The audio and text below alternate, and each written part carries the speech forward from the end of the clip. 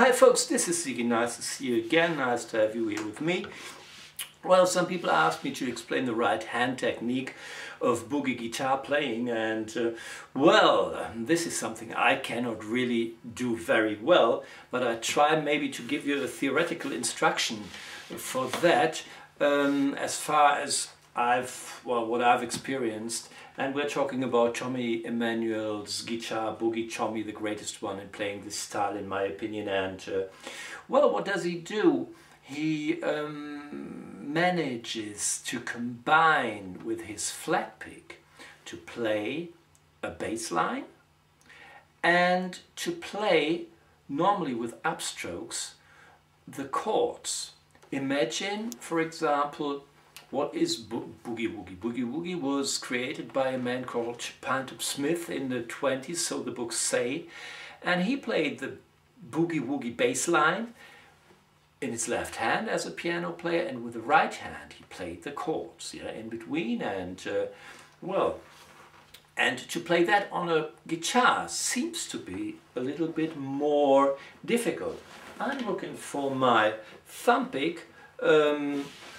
Maybe I can find it, and I've put it somewhere, so that would be a good idea to tell you how you normally play a boogie. If there is no thumb pick, maybe I put it in my pocket. No, I play it, then I show it with the fingers. No matter. I tune down to the D, my E string to the D, and maybe you remember this little, there is my little thumb pick here on the floor. You remember this song? I think it's called Old Fashioned Love Song.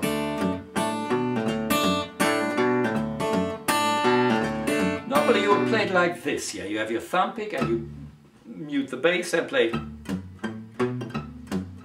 And then, with the other fingers, you pluck the chords. Or if you have practiced enough, I hope this works, my improvisation, I try to play the melody.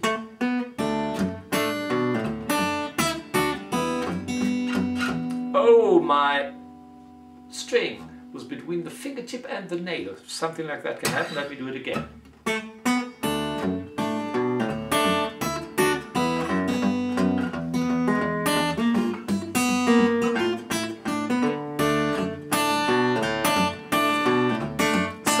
This would be the normal way to play a boogie woogie kind of music. You can divide between the thumb with which you play your bass and the other fingers who create the melody. But Tommy is able to do it with a flat pick, which is, in my opinion, much more difficult, but has a special kind of dynamic, I would say. Yeah?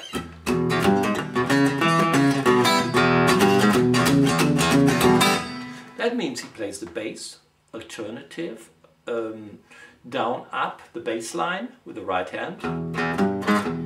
Let's make it a little bit easier and play down, down, 2 times the open E, down, up, then the 3rd fret and the 4th fret, with I use the middle and the ring finger. And now give it a try to play the chord or the open E and B string in between.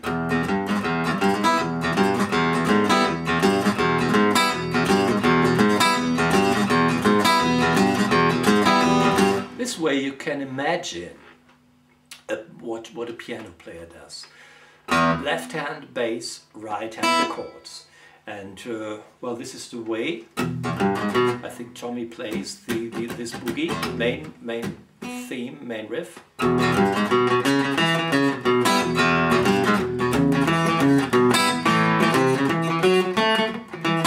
He plays the E and B string with an off, with an upstroke.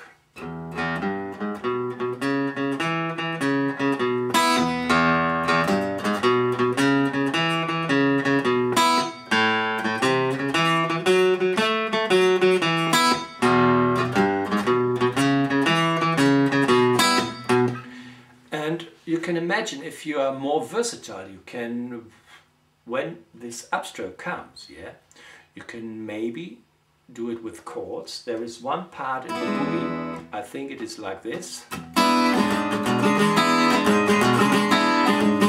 He plays the upstroke. I always take a look into my little monitor so I see what I do. Now I take a look at you. Okay, E7 chord. Here, ring finger on the 7th fret of the A, middle finger on the 6th fret of the D, pinky on the 7th fret of the G string. And then you have an open chord.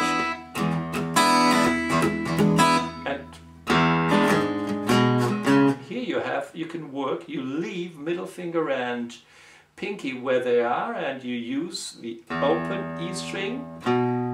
Move with your ring finger to the 7th fret on the E or the 4th fret and on the E and A. Listen to this.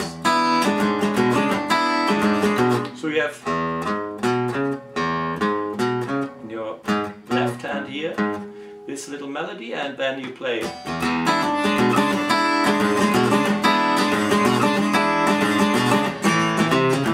Then you go to the normal bass thing in A, and back to E. Then you have a 7th chord starting on the 4th fret. Yeah. So here you can see play bass and chords. And if you do it in the groove, then you have a feeling of left-right hand, yeah? So that's what it is all about.